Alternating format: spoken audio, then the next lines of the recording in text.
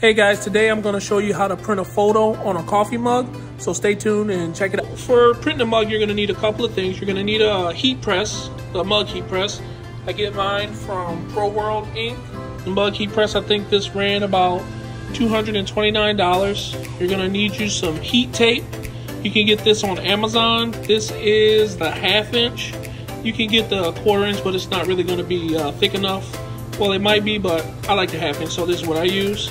You're also gonna need, oh, I done dropped a mug. Hold on, let me grab my mug. I didn't drop it. Here it is.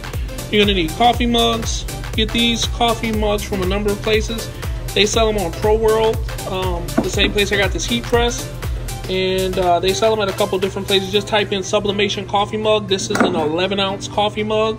So these are pretty good, standard size. You can get bigger ones, but my customers like these. You're also gonna need the image you're gonna use. This I just made for, visual purposes, not selling this or anything, but just so you guys can kind of see how the mugs turn out when you print them. And last but not least, you're also gonna need a sublimation printer. If you don't have a sublimation printer, I do recommend getting an Artisan 1430 and using Cobra inks.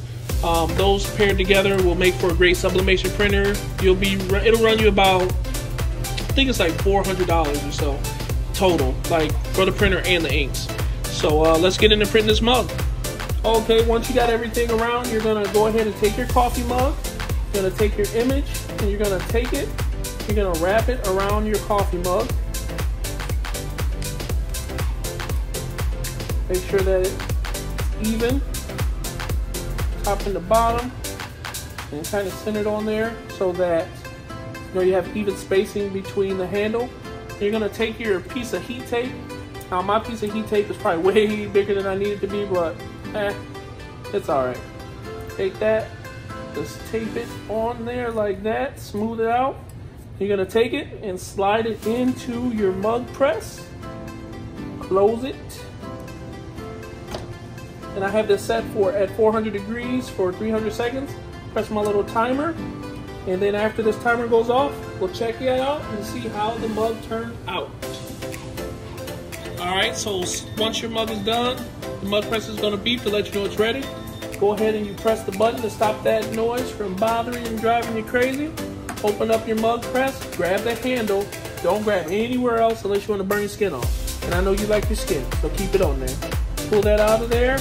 Now, some people that make mugs will tell you you should take this and dip it in some warm water. Don't do that.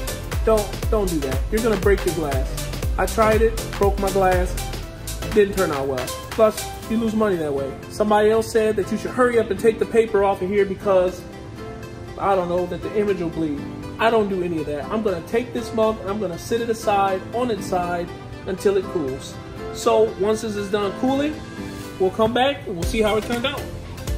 Okay, so now it's done. It's cooled a little bit. It's not like all the way cool, but my hands can take a lot of heat because I use heat presses and stuff, and I used to be a server. So go ahead and peel your tape.